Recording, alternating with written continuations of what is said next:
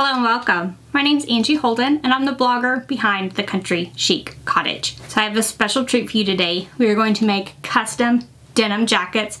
I'm going to make some that are wedding themed, and then if you just wanted to paint on a denim jacket for yourself, I'll have options for you as well. So I'm going to use a product that you might have seen me use before if you've been around here for a while, but if you haven't, you're going to love it. Now, this video is sponsored by Testors, however all projects and opinions are my own. And we are going to use Testors fabric paint. It is fabric paint in a spray can.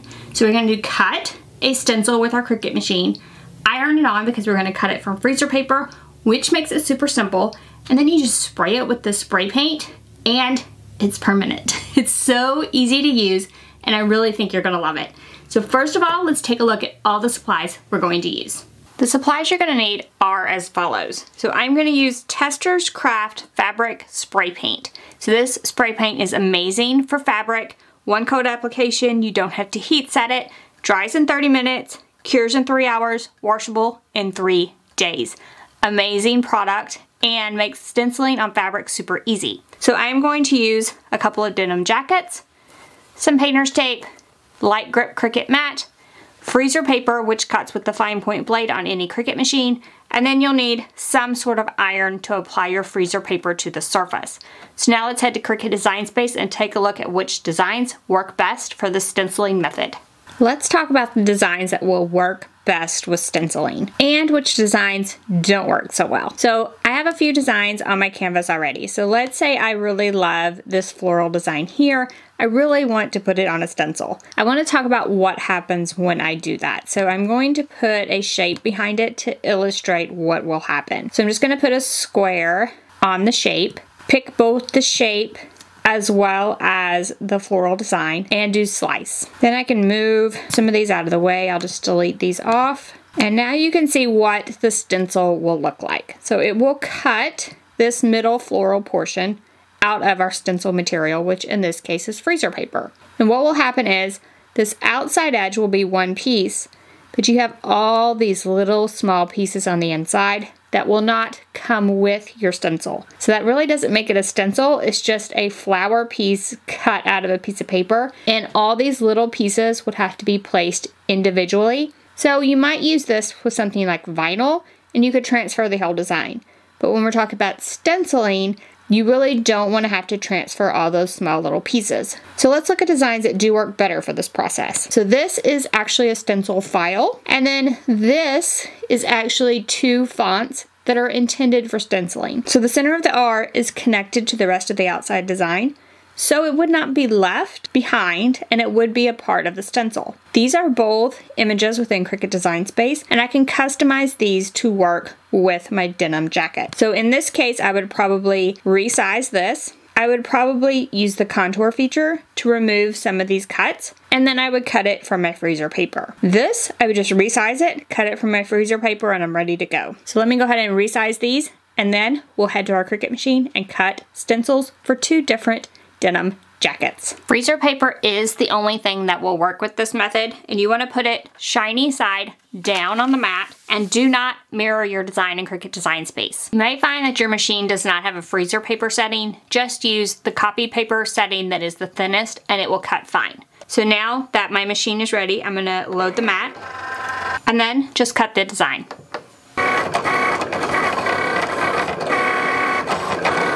Once that's done cutting, just remove the mat from the machine. Now let's talk about stenciling. To complete the stencil, you'll just remove all the cut pieces. And because we've chosen the correct design, we can just discard all these cuts. Now you will see that I have my stencil sort of in the middle of my freezer paper. I did move my design to the center of the mat before I cut. I did that so there would be more room around this outside edge in order to protect my fabric. I will still use some painter's tape as well as maybe some copy paper around that outside just to protect the rest of the jacket. So for now, let's remove all these pieces. So now you will want to remove this from the mat, and you will want to do that carefully. My best advice is to turn the mat over, then slowly peel the mat back from the material, making sure that you don't rip anything as you peel back. You may have to peel some of these pieces back from the mat as you go along, but you want your stencil to be removed in one piece. Then you'll want to locate your stencil on your jacket. I also pressed the jacket beforehand just to make sure there weren't any wrinkles. Then I'm just using these seams on the jean jacket to sort of align my stencil, make sure it's in the center, and make sure it's straight. Once I like the location, I can start pressing it into place. I do already have the jacket and the stencil on a piece of cardboard. This is so I can lift the entire thing up and head outside. The freezer paper will stick long enough for you to spray paint, but it is a very weak hold. So you don't want to move the jacket at all once you press it down, which is why I like adding the cardboard now. And then all you do is press literally for a few seconds in each location. And that is enough to press that freezer paper into place. Your freezer paper may not stick to things like the seams on the jean jacket. That's okay. We'll just add some painter's tape around the outside edge and that should take care of any areas that don't stick like the seams. So I'm getting all of my letters stuck down first, and then I'll stick as much as possible around the outside. Then I'll just add some extra tape around the outside edges, as well as maybe some copy paper to cover these edges. You don't want any overspray getting on the other areas of your jacket, so it's best to cover up as much as possible. Then once this is covered up, we'll just head out and spray paint. So you do want to use this at room temperature, like 70 degrees Fahrenheit is great, and humidity below 65%. I like to use it outdoors when it's warm. Be sure to shake the can vigorously before you use and reshake it often during application. I like to apply it straight up and down over the top of my stencil.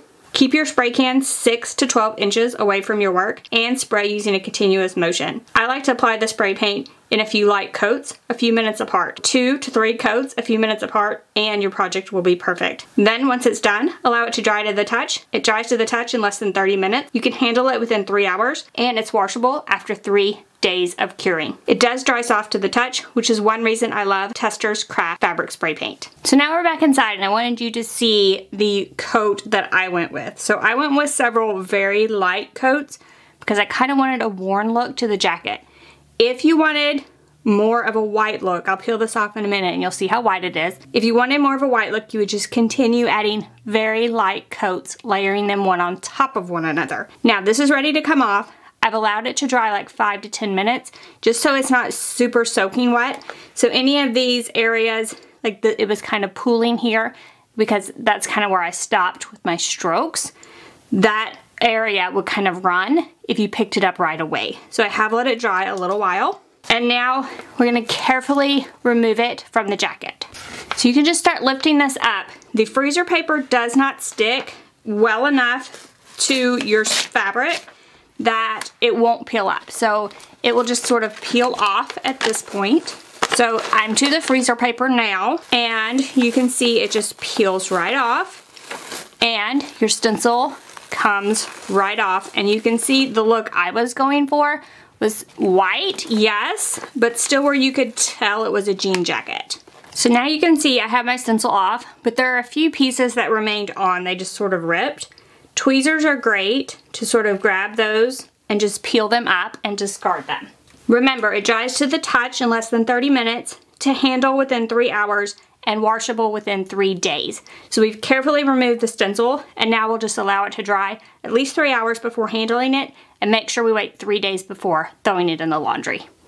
Alright, so if you noticed a change in those scenes where I was spray painting, I made several versions of these jackets so that I could get the best technique for you. So my best technique, tips and tricks. Iron on your freezer paper really, really well. Make sure it's down. Cover the entire rest of the jacket with something like butcher paper, copy paper, scrap, any kind of paper you have on hand. Cover the entire surrounding area so none of the overspray gets on your jacket. And cover it well. So I found that if I didn't tape down those extra pieces around the outside, that some of the paint got under my tape and in other areas of my jacket where I didn't want it to.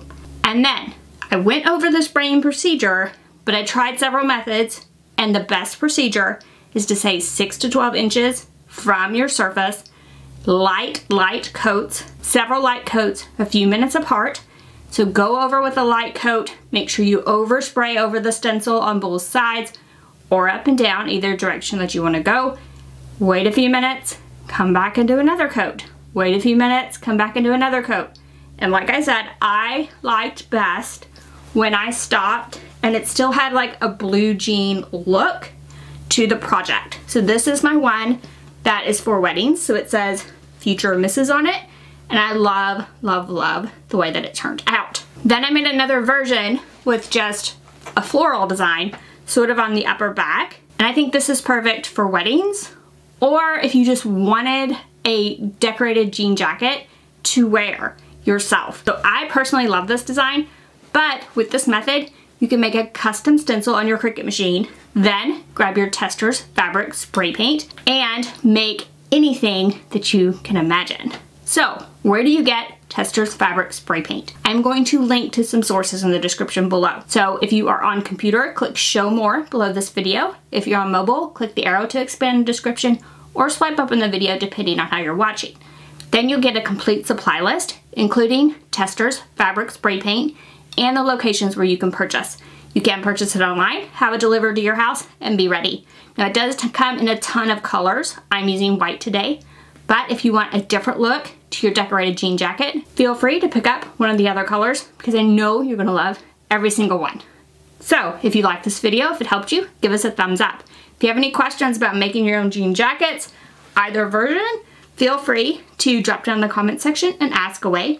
And if you haven't already, head on over to YouTube, hit that subscribe button. We have videos like this every single week, and trust me, you don't want to miss any of those. So thank you all so much for joining me, and I'll see you next week. Bye-bye.